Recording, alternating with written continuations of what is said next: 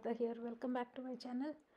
I apologize upfront for my voice. I'm still recovering, but I was simply bored out of my wits and had to share something with you. So I'm deciding to go ahead and do this voiceover and get this video out there. I hope you will stay with me.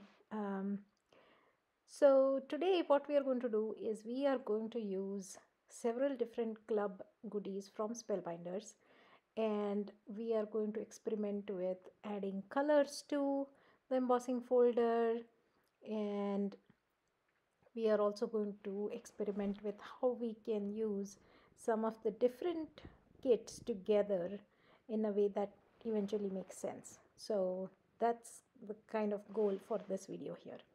What you see me do is I have picked up the April 2022 embossing folder of the month by Spellbinders, and I have arranged my card. I have taped my card front to it exactly where I want the sunburst to come out from, and then on the other side of that embossing folder, on the inside of that embossing folder, I am adding color. I'm using two different colors from Simon Says Stamp ink, and using my sponge daubers I'm adding color to the inside of it. I used some scratch piece of paper to see how intense the color was. I was hesitant to add a lot of color up front, so I have kept it light.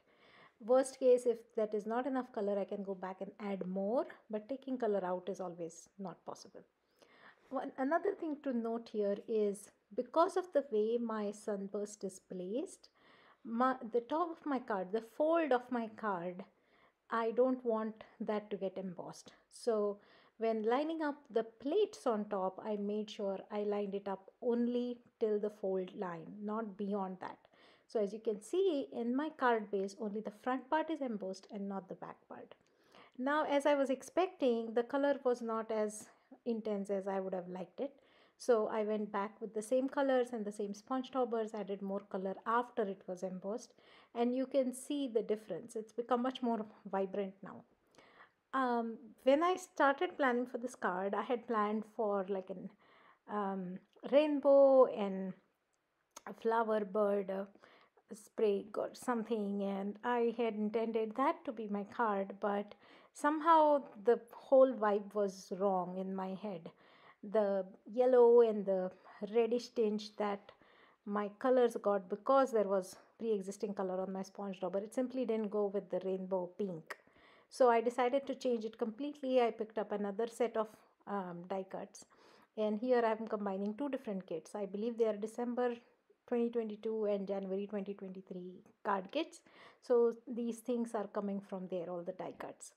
I arranged them to look like the sun is coming up in the middle of some branches. There is a bird house and a bird is sitting on top.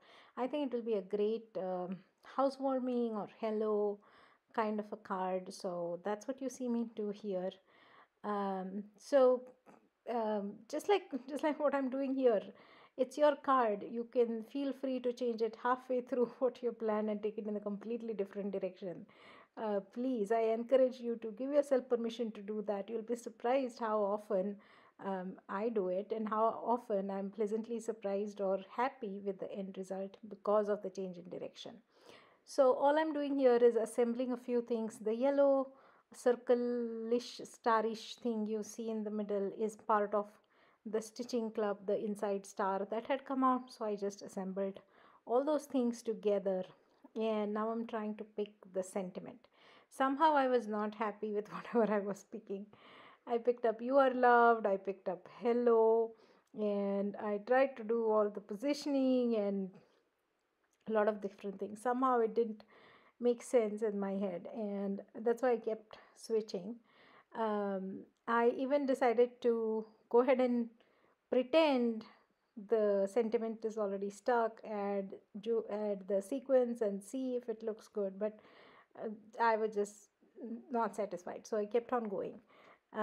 You see me try the hello one here. I switched from "You Are Loved" to something else.